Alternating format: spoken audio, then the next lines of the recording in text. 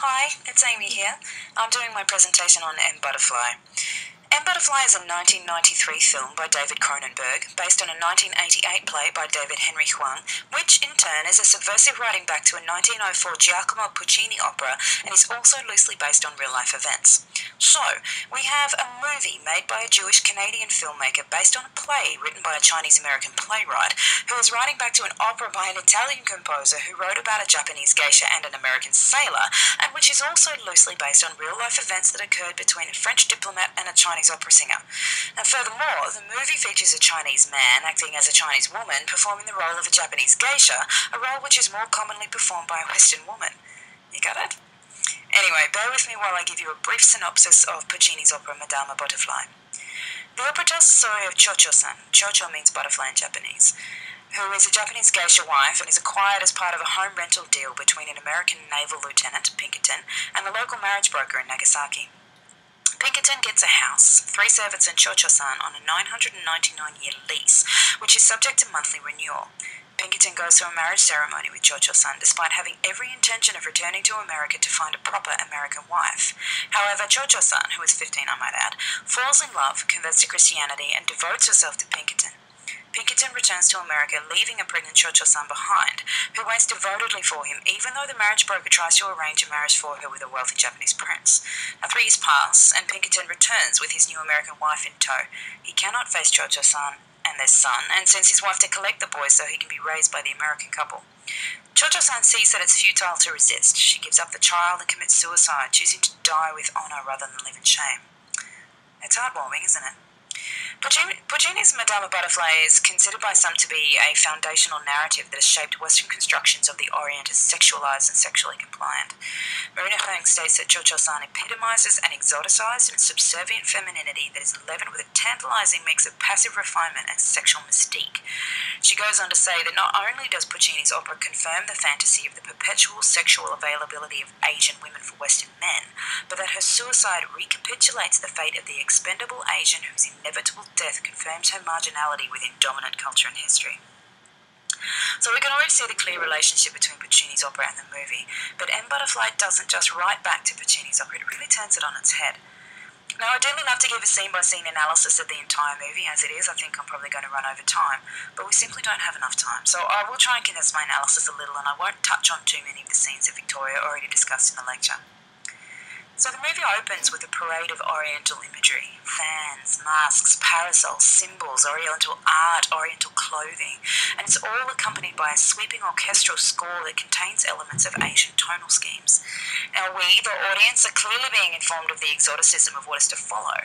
However, the first scene occurs within a Western office space, which seems to jar with the opening credits, and it isn't until the main male character, René Gallimard, walks out the front gate, past a gendarme and a French flag into a press of Chinese people, that we realise he is working at the French embassy in Beijing.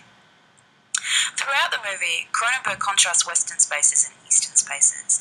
The Western spaces are mostly indoors, usually well lit and orderly, while the Eastern spaces are mostly outdoors, they're dimly lit and frequently disarranged in comparison. This contrast highlights Edward Said's theory on Orientalism creating binary oppositions, and positions China as other to the Western embassies, their alter ego, everything they are not, despite the fact that the embassies actually exist on Chinese soil. So Gallimard attends a function at the Swedish embassy where Chinese musicians present Western music, which has a whole sort of feel to it. The go throughout the scene is a colonising one. The audience of Western diplomatic staff is viewing the performance of a kimono-clad singer, Sung Li-Ling, who fascinates Gallimard. Throughout the movie, Gallimard is enchanted by Sung Li-Ling's exoticism while maintaining casual dismissiveness regarding all other aspects of Chinese culture and deriding Oriental political or sovereign will.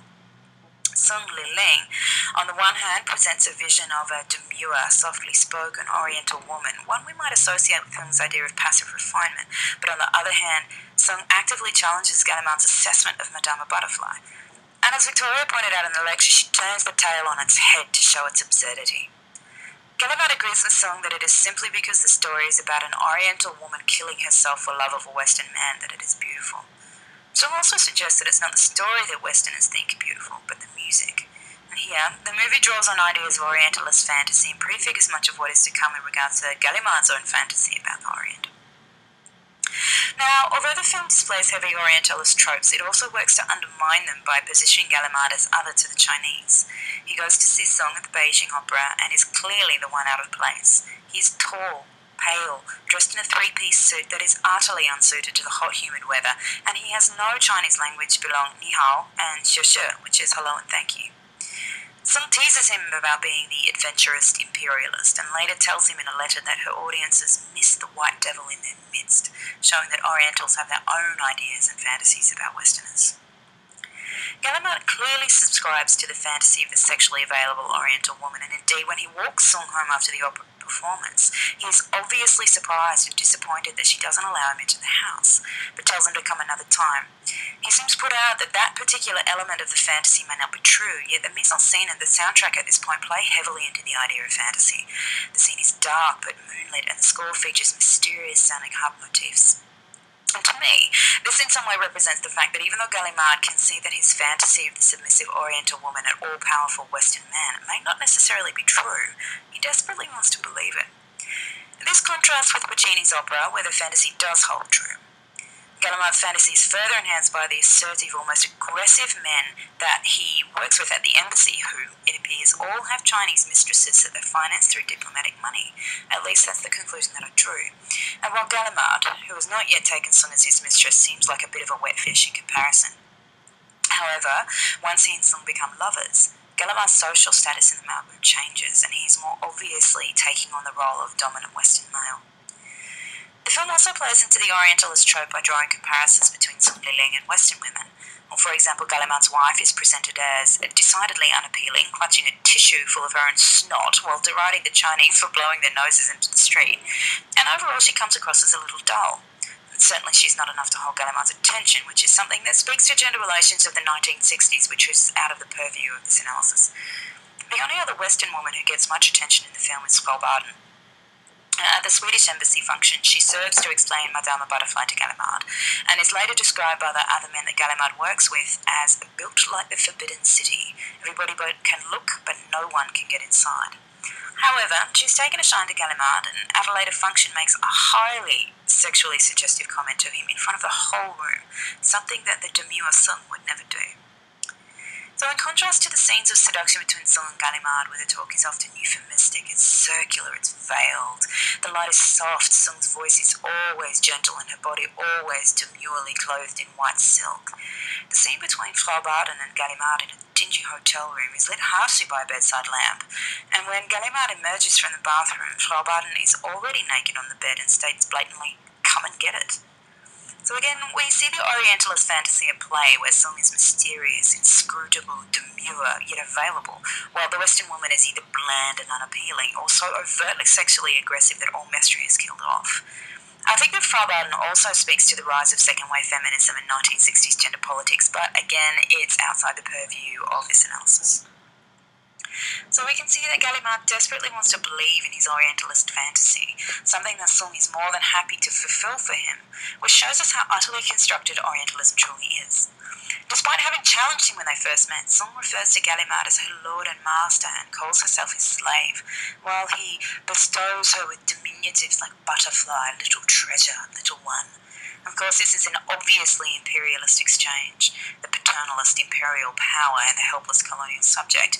However, we soon find out that there is a whole other agenda, and Song has deftly played the role that fulfills Gallimard's fantasy for her own and her country's advantage, and has been reporting on him to the Chinese government the whole time. Perhaps under duress, perhaps not, it's difficult to tell. Now, this is where Madame Butterfly really gets turned on its head. Instead of the Westerner deserting the pregnant Oriental, the pregnant, in inverted commas, Oriental deserts the Westerner. She turns out to be a he, and pulls out the absolute doozy of a line, "Only a man knows how a woman should act." I have no time here to get into a feminist analysis of that statement, because to my mind it goes far beyond postcolonialism, but it does speak to the idea that Gallimard, despite thinking he is in love with Song, has perhaps willingly blinded himself to reality for the sake of adhering to his fantasy. Song leaves Gallimard, only to return later with his supposed son, which we know is impossible because Song is actually a man. However, Song is taken away by the Red Guard and sent off to be punished for being an entertainer, one of the thoroughly repugnant things that occurred in China during the Cultural Revolution. Afterwards, Gallimard's life takes a downward turn. He loses his job, he is sent back to France. His wife divorces him and he ends up living alone in a dingy flat in Paris surrounded by a few Chinese keepsakes. However, he seems to hold on to his love for Butterfly, and when she shows up out of the blue some years later, he welcomes her with open arms. Now, this is a direct switch of the plot in Puccini's opera, where it is the Oriental woman that waits pining for her Western male lover. At this point, I kind of hoped that Sung had come to Gallimard out of love and that the tale would be somewhat redemptive, but we discover fairly swiftly that Sung is there to continue spying, and soon enough Gallimard is tried for espionage, and Sung's biological sex is revealed.